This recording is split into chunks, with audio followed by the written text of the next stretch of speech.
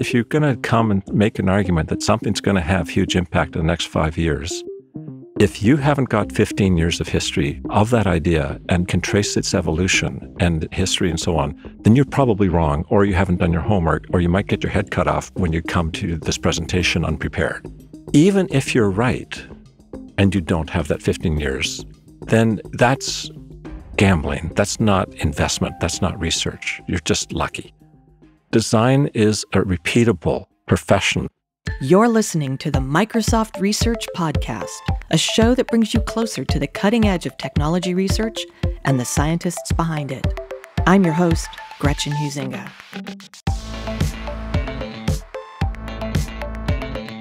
The ancient Chinese philosopher Confucius famously exhorted his pupils to study the past if they would divine the future. In 2018, we get the same advice from a decidedly more modern, but equally philosophical Bill Buxton, principal researcher in the HCI group at Microsoft Research. In addition to his pioneering work in computer science and design, Bill Buxton has spent the past several decades amassing a collection of more than 1,000 artifacts that chronicle the history of human-computer interaction for the very purpose of informing the future of human-computer interaction. Today, in a wide-ranging interview, Bill Buxton explains why Marcel, Proust, and T.S. Eliot can be instructive for computer scientists, why the long nose of innovation is essential to success in technology design, why problem setting is more important than problem solving, and why we must remember, as we design our technologies, that every technological decision we make is an ethical decision as well. That and much more on this episode of the Microsoft Research Podcast.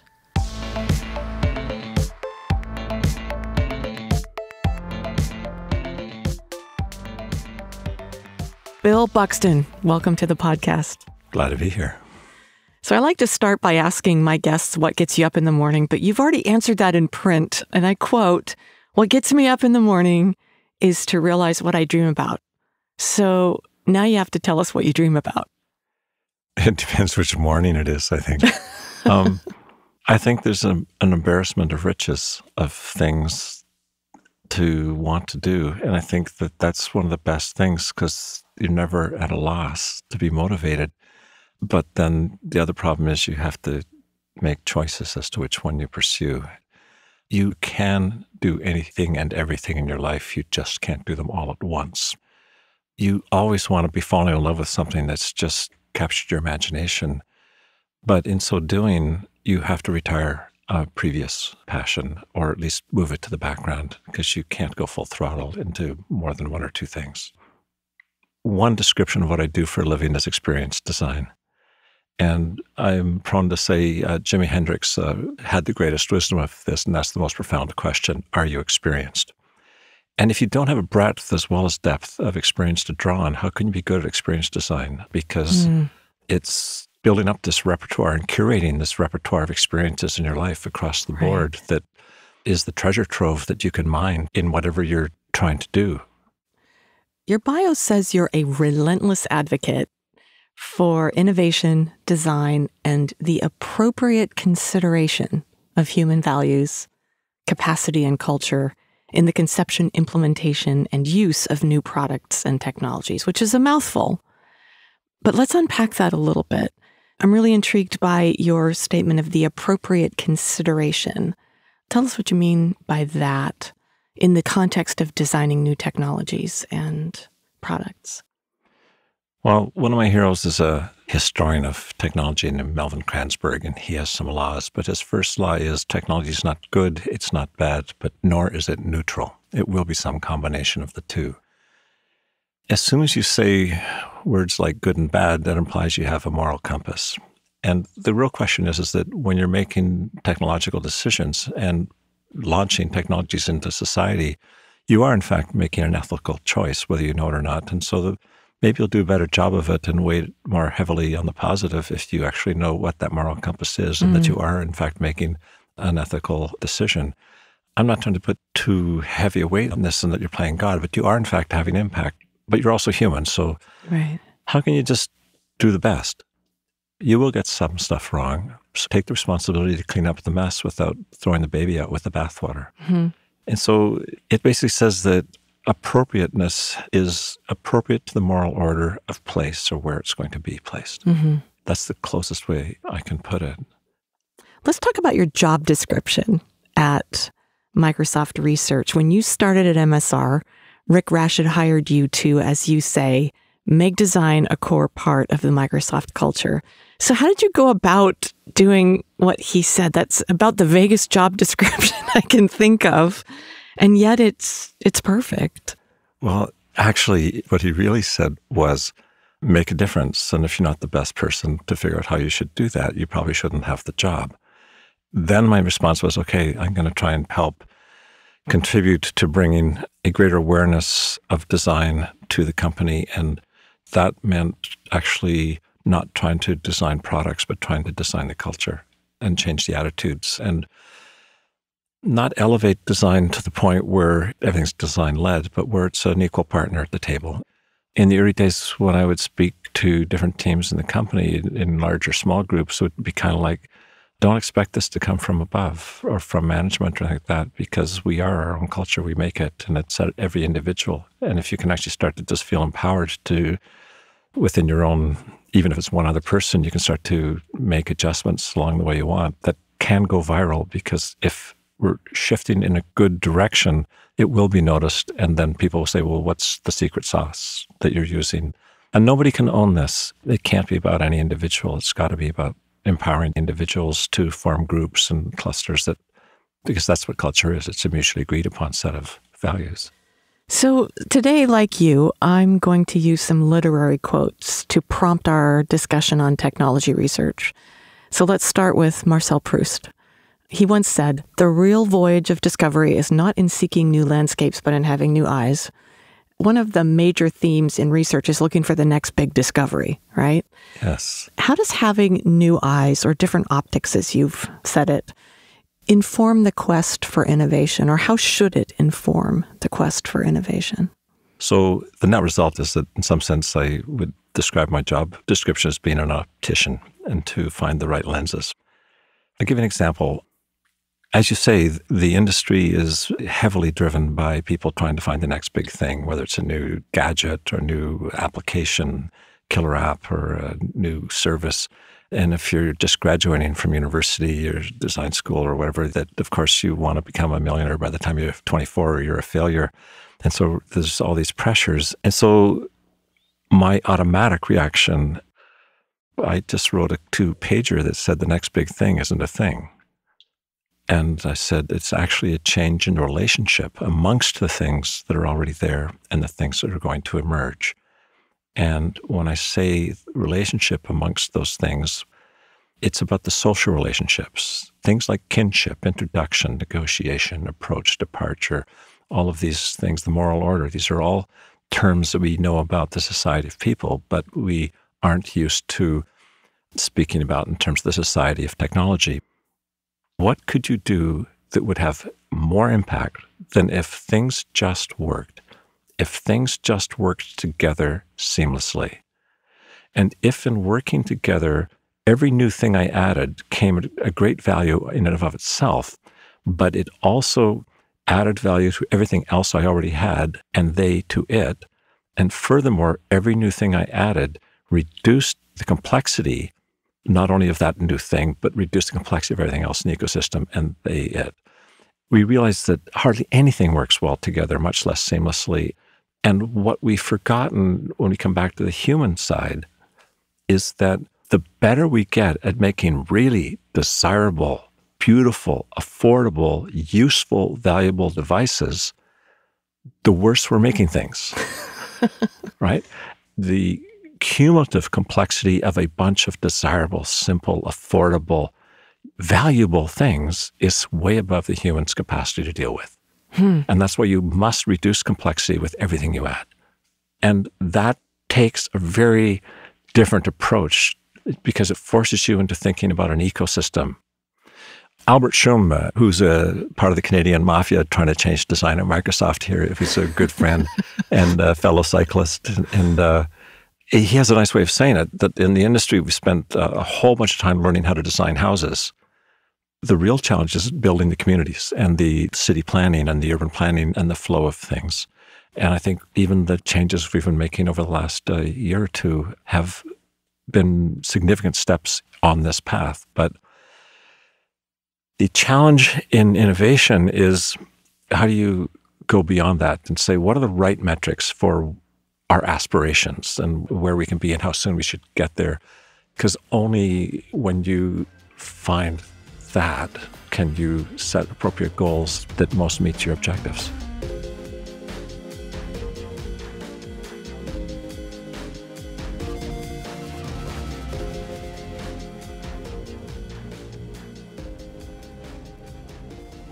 You have become the collector and curator of more than 1,000 computer hardware artifacts that chronicle the history of various aspects of human-computer interaction. So tell us about your collection or collections. How did you get started doing this? What kinds of things have you collected, and how hard was it for you to get your hands on some of these things? I've seen the collection. Yeah. It's crazy. Well, first of all, my name's Bill, and I'm not a hoarder. I'm a collector. The one-word answer, it was an accident. Maybe more informative answer is to say it is a reflection of my process of what I do for a living. I'm always looking for reference material, always scanning, collecting things around, surrounding yourself with them for inspiration, for ideas, and to trigger thoughts and having them sitting there around you, and all of a sudden some new relationship pops out. Yeah. When I'm at a loss for a solution to a problem, I go and surround myself with these objects. But over about 40, 45 years, I've never thrown any of them out. I've kept them all. And so when anything came out, whether it was a brochure or an article, a magazine, or something like that, I kept it and documented it for future reference, for teaching myself, and to go back to say, hey, I think I've seen this before. And you could think of them all as prototypes, and really expensive to make prototypes, which I could get for practically nothing, sometimes like on eBay, where it's like a really expensive education where somebody else paid the tuition. And they're sitting there, if you want to get the benefit of that education, you can. Yeah. And therefore, when I do start to make something, or when anybody in the company does, they can start at a much higher level because they've got these reference objects. Interesting. And so the base point of departure for any problem I'm looking at is somebody has already solved this problem, and there's something out there that's already done this. So I'm going prospecting before I go building. Tell us about the collection. What's in it? Well, the collection's sort of a cross-section of all of the input devices through which people have interacted with digital technology pretty much from the beginning. And so that would include mice and joysticks and trackballs and trackpads. It is PDAs, it's game controllers, it's foot pedals, head displays, it's smartwatches going back to 1978. It's the world's first smartphone. It's the history of portable music players. It's the history of AR and VR technologies going back to a reproduction I made of the very first stereo viewer from 1838. And it's also examples to use to serve as the basis for storytelling that illustrate some of the things that are really important about design. I don't think many people in VR know that it is due to virtual reality in an early form that led to Yellowstone being made the first national park in the world, not just the United States. Or that the very first stereoscope from 1838 was already looking into a virtual space because photography wasn't invented till the following year. There were no photographs to make stereo images for me. They had to be hand-drawn. And so when you looked into Wheatstone's original reflective stereograph, you're looking into hand-drawn lines into a world that never existed. Wow. I think those things are really interesting because you start to see patterns if you go through it. But from those patterns, you say, okay, they probably haven't stopped. And so you can extrapolate. So it's really hard to extrapolate from a point.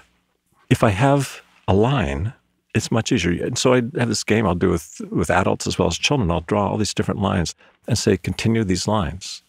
And then I'll put a point. And they have no idea what to do with the point. But all those other things, they can continue because they can see the pattern as things were going. And it doesn't mean that the extrapolation is correct, but it gives you your initial bearing for your exploration. And usually because there's other things involved, there's probably a couple of lines that come and maybe you'll see there's intersections from the extrapolations. And you have these ways to visualize. And this gives you a different way to think, accompanied by concrete examples that you can experience to get to the essence of the finest granularity. So you refer to something you call the long nose of innovation. I think researchers are familiar with the phrase the long tail, but the long nose is an interesting one. And it's in context of new technologies and how long it takes them to catch on. And you also had said at some point that our slow rate of progress is maybe not necessarily due to a lack of technology, but lack of imagination. How and why do we lack imagination, and what can we do? What can researchers do about that? The long nose basically comes back and sort of saying, if we look historically at the evolution of technologies, it takes at least 20 years from the first clear articulation of something to the point that it's mature, where let's measure maturity as it's $1 billion industry. If you're going to come and make an argument that something's going to have huge impact in the next 5 years, if you haven't got 15 years of history of that idea and can trace its evolution and history and so on, then you're probably wrong, or you haven't done your homework, or you might get your head cut off when you come to this presentation unprepared. Even if you're right, and you don't have that 15 years, then that's gambling. That's not investment. That's not research. You're just lucky. Design is a repeatable profession. It's not, I get lucky once in a while. And so if you want to study design and innovation, is study the repeat offenders, the ones that can do it over and over. You don't have to wait for the muse to come and drive you. And that's what you learn. And you can only do that if you have process. And the long nose is a key part of the process. Now, for those who doubt, the mouse, which everybody who saw one in 1968 knew is the right thing, but it wasn't until Windows 95 before everybody had a mouse in the desk. Now, why did it take so long? I first used a mouse in 1971. Now, the thing is, you need a perfect wave of things. You had to perfect Windows icons. You had to train the developers how to write this type of graphic user interface. That was a whole new thing from DOS or Unix. And you needed the processors. You needed graphics processors. You needed the displays to switch to bitmap displays rather than calligraphic displays, which dominated back in the time, basically glorified oscilloscopes. Every technology goes the same route. And so long nose is basically this reminder of how long it takes. So it also says the following things, and reinforces what I was saying about the combinations about innovation being aggregation of existing ideas, that everybody thinks that things are moving really quickly, and that is not true. We mistake a whole bunch of things moving really slowly with things moving quickly. It's the difference between amperage and voltage. Any single technology is evolving, statistically speaking, really slowly. But when you have a number of different things moving slowly, slightly different paces, but simultaneously and at different stages on the nose, if you start to realize that's what's going on in the overall technological ecosystem, you can see those patterns and then project forward, because you can extrapolate from history, and say, here's where you hit the inflection point, and that's when things are going to happen. Everything has a perfect storm. And there's methods by using this technique to actually predict when that perfect storm's going to happen. I'll give you a really quick example. I spent my early career, after I switched being a musician, to building digital music synthesizers for live performance. So I saw the evolution of how digital audio emerged. I went to Silicon Graphics and became chief scientist there doing animation systems. But the only act of genius I had, because I wasn't a computer graphics, I was literate, but I wasn't a specialist in computer graphics. But I knew that computer graphics was going to follow exactly the same pattern as computer music, but it was multiple orders of magnitude more complex. So it was just shifted further along the timeline. And so all the planning over the 8.5 years I was there, we kept hitting that right. And the reason we could know exactly what to do and when was because I just was repeating what I'd already done in music. And so all I needed to do was to see that relationship. And I think overall, that type of pattern happens throughout, but you have to know those other areas where you go prospecting. So the long nose, the notion of history, collecting, sampling, and not just going immediately to building. We spend far too much and go far too quickly into problem solving and don't spend enough time problem setting. And that's the ultimate skill. Can you define problem setting a little more clearly? Problem setting is basically, it's not enough to get the design right. You've got to design the right thing. And so if you just leap in and start building something where you've got a solution, you have no idea if that's the best option. There might have been a better way. And you didn't take time because you're already behind schedule. But here's the crazy thing. At the beginning of the product cycle, you have a small team just getting going. Your burn rate in terms of what it's costing you per week in terms of the project and that is very, very low. So what you then should be doing is thoroughly exploring a range of different alternatives. Problem setting, part of that process is this notion of you cannot give me one idea. You have to learn how to work quickly and give me multiples. That's a technique for this whole issue. How do you deal with the problem setting? And by exploring the space first, that's the real problem. Put it this way. You have a bunch of people that talk about user-centered design. And they'll say, go talk to your users and they'll tell you what to do. Okay, would you go to a doctor where you walked in and the doctor said, okay, what's wrong with you? What operations do you need and what drug should I give you and in what dose? Right? And that's how some people naively interpret user-centered design, as listen to users. And no, I'm going to ask you all kinds of questions, but I'm going to take all of those as part of the information that helps me make a diagnosis. And so where do we collect the symptoms to find out where the real problems are? You're telling me this. I understand the situation. Now, I have to know enough about your industry to ask pertinent questions. Right. And for me, that's what the problem setting is. The designer, your main equipment is to have that meta-knowledge. And that's where the diverse interests come in. So how do you get that knowledge? But if you don't even know that's the kind of knowledge you need to get, you're not even going to go looking for it. So you look at the product development cycles, and even in research, what you're talking about is something that people would have to say, okay, we need to rethink how we work and what we make time for. So I'd throw the argument the other way. You can't afford not to do it. So your cost per month on a project, if you put an extra month up front, it costs you almost nothing. And if it comes up with a much better solution that's a fraction of the price and can get it done more quickly and have a much better margin, first of all, you've made up for the lost time by having spent that up front. But let's pretend that it still takes the same amount of time. We never have time to do problem setting and so on sufficiently. We're getting better at it. But we seem to be able to have time to be 3 months late, where we are fully loaded with the highest burn rate possible, right? Yeah. I mean, if you're going to take an extra month, do you want to say it where it costs you the most? Or do you want to do it up front and you get a better product?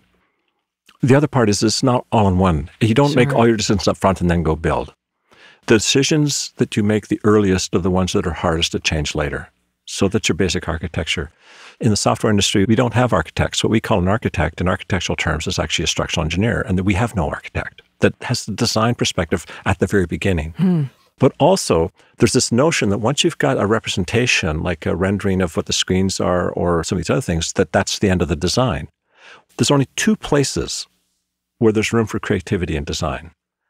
So the first place for creativity is the heuristics process whereby you enumerate the repertoire of things from which you're going to choose. And then the second is the heuristic you use to eliminate all but one. And it's that inhale, exhale. You start with nothing, you end with one. But you have to go that whole thing. And you would love afterwards, you can always say, I could have gotten it right from the beginning. And you could, but you never would have. And that's the biggest mistake. The fastest way to a mediocre product is to make a plan and stick to it.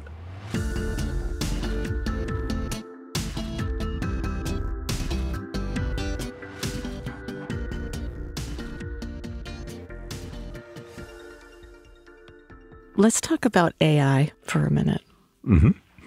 Because tech companies are putting a premium on AI talent. Is it important now? Apparently, people are using the terms gold rush, talent war, feeding frenzy. And you've suggested that there's a risk that anyone who's not doing AI might be marginalized.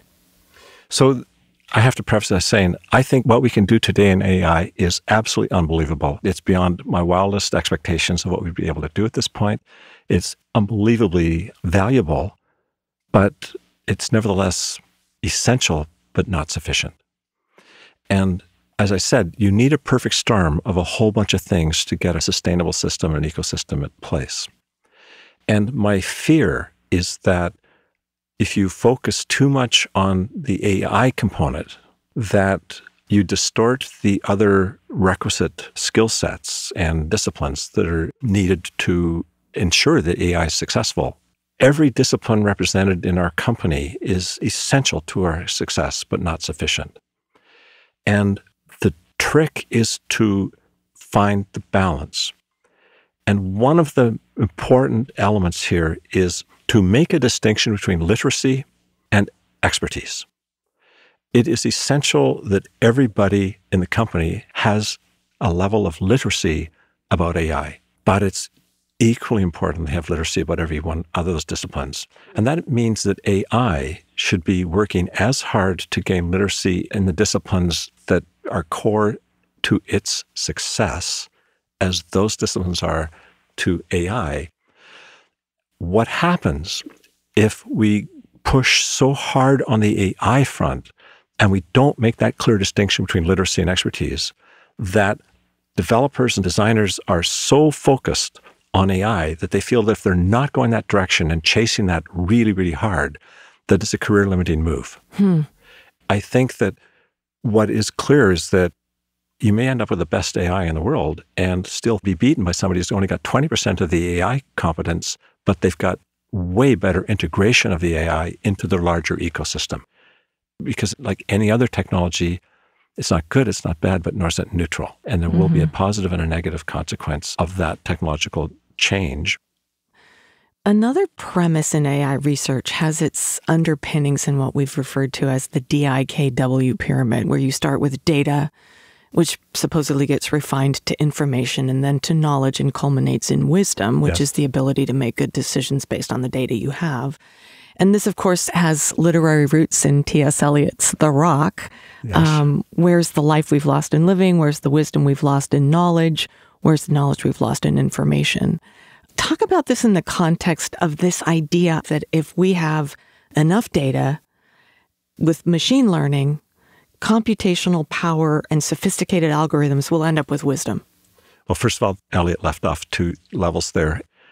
So where's the wisdom we've lost in knowledge, the knowledge we've lost in information, the information we've lost in data, and the data we've lost in noise? You have to remember noise cancellation. And people talked about a data revolution, so on. So no, it's a data explosion. And in information technologies, no, it's not. It's only information if it can serve as the basis for informed decision-making. I think it is very, very healthy to have that hierarchy. I think it's extremely valuable to be able to fit things into moving up that food chain. But I think that the role that intelligence plays there and where intelligence lies is a sticky thing. And we have to base our expectations of the technology and therefore have our engineering guided by a sense of what's possible at any point in time along that path. Now, I know that we're talking in AI about, sensing an ecosystem environment and all this sort of stuff. Well, we have to be realistic about how much of that we can sense at what point in time, and then understand what elements are being neglected and are not simply feasible at this point to deal with, and therefore our notion of intelligence is limited.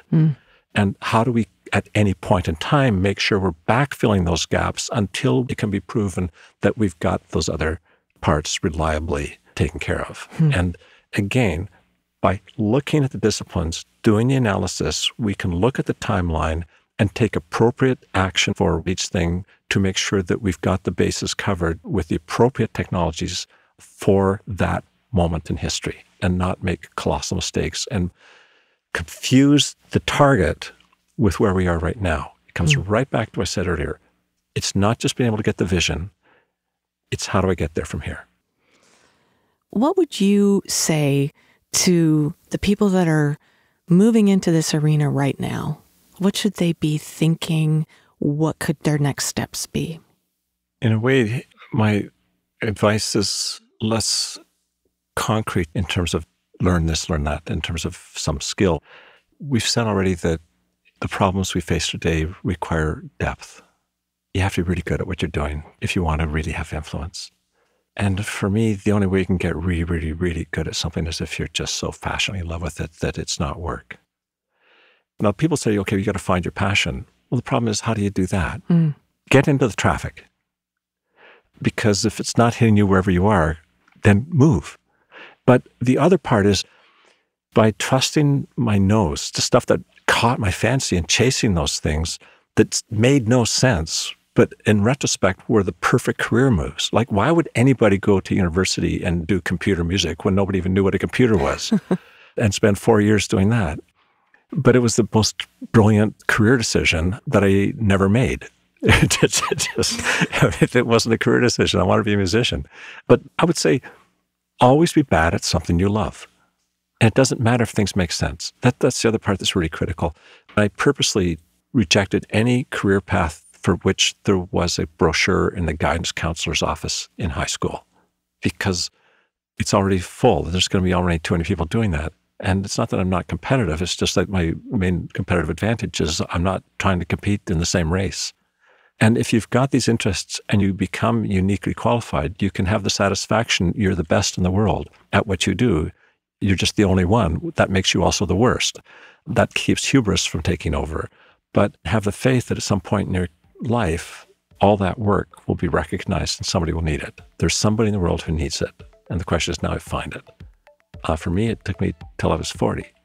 But the time leading up to that was so full of rich experience that it never occurred to me that I wasn't making any money. I was the richest person in the world because I was doing what I loved doing.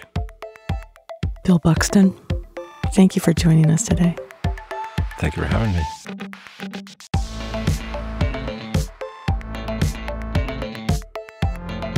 To learn more about Bill Buxton and the latest innovations in human-computer interaction, visit Microsoft.com/research.